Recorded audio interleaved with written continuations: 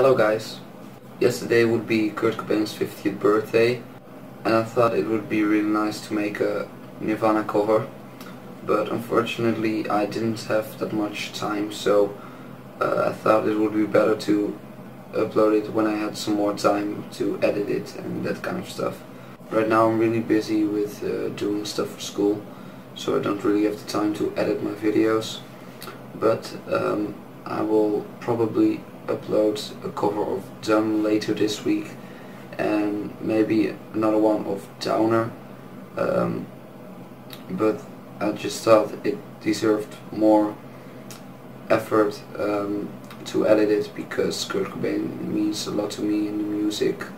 He really inspired me, and